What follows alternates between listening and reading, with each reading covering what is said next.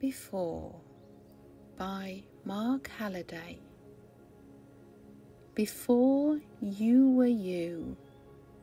before your bicycle appeared under the street lamp, before you met me at the airport in a corduroy jacket, before you agreed to hold my 5 ballpoint pens while I ran to play touch football, before your wet hair nearly touched the piano keys, and in advance of how your raincoat was tightly cinched when you asked about non-violent anti-war activity, and before you said Truffaut, before your voice supernaturally soft sang, I, a weary, wait upon the shore,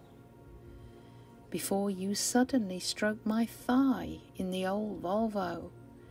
when you had not yet said Marcus Aurelius at 11:15, and before your white shirt on the train,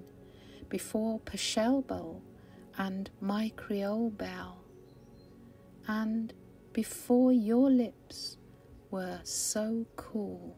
under that street lamp, and before Buddy Holly in Vermont on the sofa, and Yeats in the library lounge,